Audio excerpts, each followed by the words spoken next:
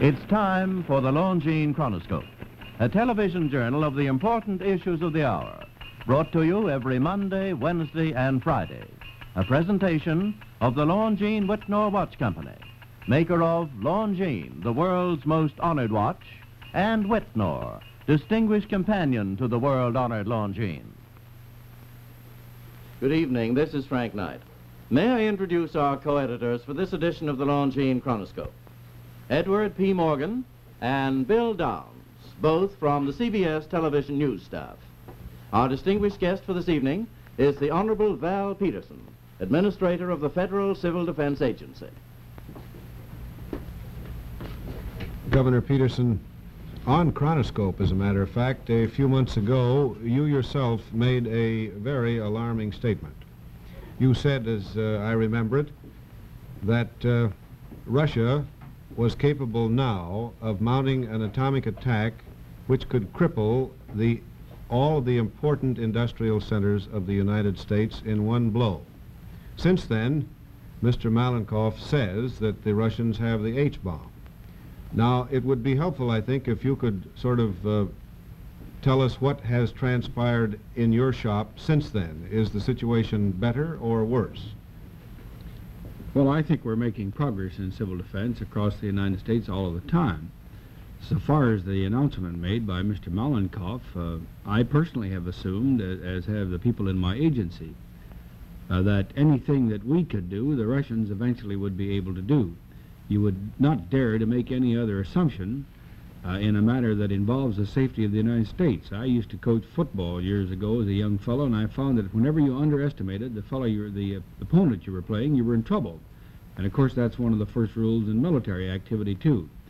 So I would say that nothing has changed. There is no positive evidence that the Russians have an H-bomb. You would not have positive evidence until they explode an H-bomb. On the other hand, there's every reason to believe that their scientists would be able to create some type of a thermonuclear device as time goes on. Well, Governor Peterson, isn't it true that if they do have an H-bomb, which is, they say, 20 times more powerful than an A-bomb, that our problem is much more acute? In other words, it would take 20 less airplanes, for example, to do the job you say that they are capable of doing. Well, if it were only 20 times, any bomb of that type that they had were only 20 times more destructive than an H-bomb, our problem wouldn't be quite so bad as it probably is. The fact of the matter is that if and when the Russians have devices of that type and have enough of them to mount an attack against the United States, certainly it makes our problem much more difficult. It's a matter of degree, however. That type of a bomb will destroy a greater area, damage a greater area, kill more people if they happen to be in the area. But the A-bomb is bad enough. Governor, is it correct to assume that one of your biggest problems is a sort of a psychological one? I mean this. It's the problem of awakening people to the danger without crying wolf. Assuming that is true, how do you do it? Well, I think the only way in the world to arouse the American people is to give the American people the facts just as closely as it's possible to do so. Now, no one would propose that you give military secrets away. Certainly I wouldn't do that. But the people must know all that there is to be, that they can know about enemy capabilities, about enemy weapons, and the effects of those weapons. And knowing that truth, I think you can believe that the people will take the action that's necessary to protect themselves. Well, Governor, you said that between 8 and 20 million people would be killed in event of an all-out attack, atomic or nuclear attack on our country. Now, don't you believe that this concept is hard for the people to grasp? And isn't that one of your sort of thing? Yeah. Overall, I mean, myself, for example, I have no feeling. What could I do about it? Maybe I'm one of those. There are many things that the individual can do, and of course there are many things that we can do as a nation to protect, to minimize the effects of an atomic attack upon the United States. Now, the fact of the matter is we are dealing with a new problem because the atomic weapon is only 8 years old, and the idea of intercontinental bombers that can fly from country to country dropping bombs has completely revolutionized military strategy. And the figures that are involved are stupendous. However, The fact that the problem is tough does not mean that we do not have to meet it. And as far as I'm able to figure in my own mind, as I understand Americans, we'll be equal to the occasion when it arises. Governor, I want to go back, if I may, to something you said just a moment ago, which was that you thought that the American people could arise to the situation given the information. President Eisenhower said not so very long ago, rather urgently, that he thought that the people by all means should have more information about the atomic situation. And I want to interrupt myself just a little to dig into my notes, if you'll permit me, and read something that I jotted down from the New York Herald Tribune, which says, this was printed a few weeks ago, "It is actually impossible to plan proper shelters against atomic attack in this country because the relevant information has not been released to the Civil Defense Administration by the Atomic Energy Commission or the military." Now the question is, after that rather cumbersome build-up, has anything perceptibly been loosened up? Well, now, as a matter of fact, and with due respect for that great newspaper, for which I have a personal liking, the fact of the matter is that, that my agency is well briefed by the Atomic Energy Commission all of the time and by the Department of Defense. We do have the information. However, we haven't done as much research as we should do. As a matter of fact, we've done very little research with respect to the effects of bombing upon civilian type of structures. The research that we have done has been largely in connection with the effects of atomic explosions upon military installations and military instruments, upon battleships and upon airplanes. And we need to do a great deal more research, as that editorial or article suggests. Well, who's fallen on their face then, Governor? Because this is not a strictly military weapon. This is a weapon that strikes at the civilian population. That is the chief value. Well, why aren't you getting this That's information? simply a shift in military strategy. The attacks now are made upon civilians and upon instruments of productivity rather than upon armies. Yeah. We are getting that information. We have not done as much research as we should have done, primarily because we have not had the funds. Some of the information that the military has is valuable to us, and we're in the process of transcribing it.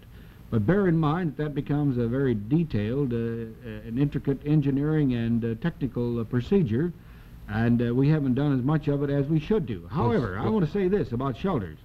It's entirely possible to build shelters that will protect people against any kind of an explosion, atomic or any other type of an explosion.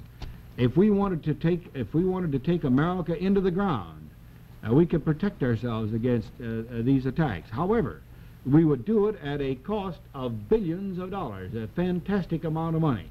And so far, there's been no disposition upon the part of the American people or upon its representatives in the American Congress to take Americans under the ground. Well, don't you feel, Governor, that since we happen to be the major targets of this new weapon, H and A bomb, that we should have more information about it? And the reason some of the apathy is that we don't realize what's going on. Well, I think generally I believe that whatever is the public's business is best handled by the public and by the public directly, based upon sound information. And my agency has attempted to give the public all of the information it possibly could. And I know that the prevailing sentiment in Washington is to give the people all of the information that is possible, short always, of course, of giving the enemy information which nobody would want to do. Governor, that brings up another point, the actual organization of civil defense on the part of volunteer workers.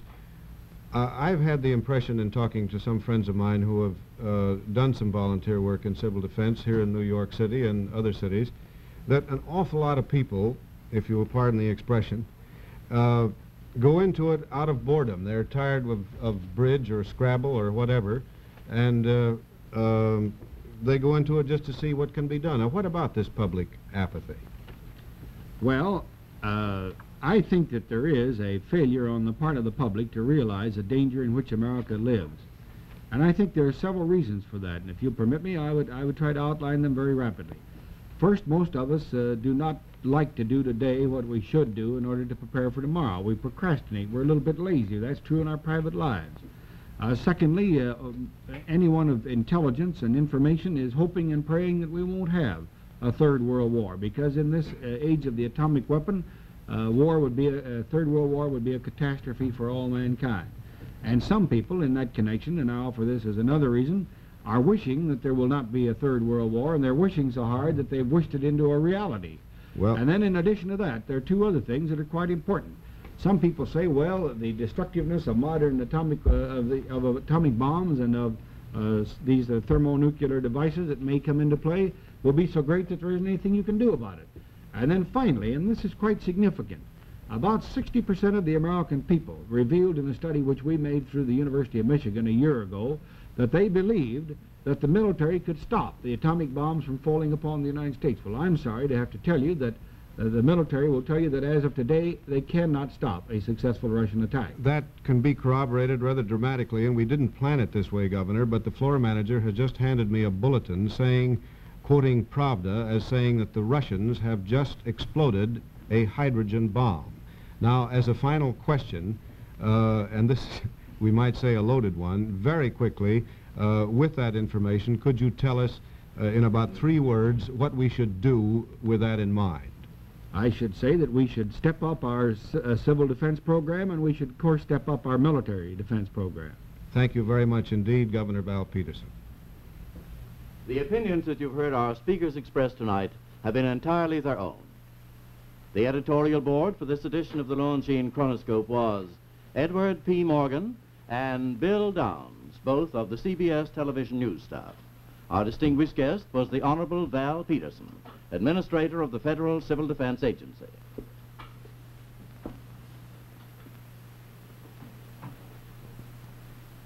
If you're contemplating the purchase of a very fine watch, it would be profitable to you to compare the facts about Longines with the facts you have about any other watch.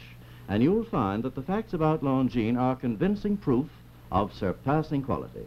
Factual evidence that in a Longines watch you have one of the world's very finest timepieces. For in competition with the world's best watches, Longines watches alone have won, for excellence and elegance, 10 World's Fair grand prizes and 28 gold medals. For accuracy, highest honors from the leading government observatories. For dependability, a position of leadership in sports, aviation, and in science.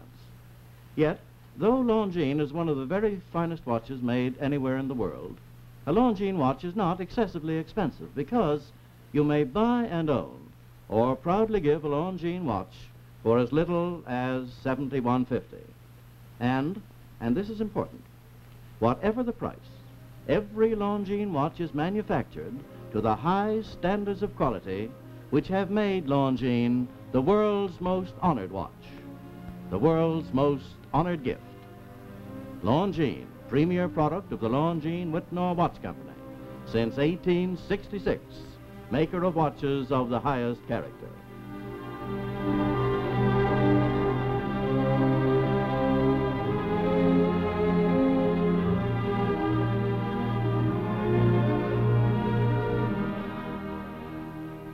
We invite you to join us every Monday, Wednesday, and Friday evening at this same time for the Longines Chronoscope, a television journal of the important issues of the hour, broadcast on behalf of Longines, the world's most honored watch, and Whitnor, distinguished companion to the world-honored Longines. This is Frank Knight, reminding you that Longines and Whitnor watches are sold and serviced from coast to coast by more than 4,000 leading jewelers who proudly display this emblem, Agency for Longines Whitnor Watches.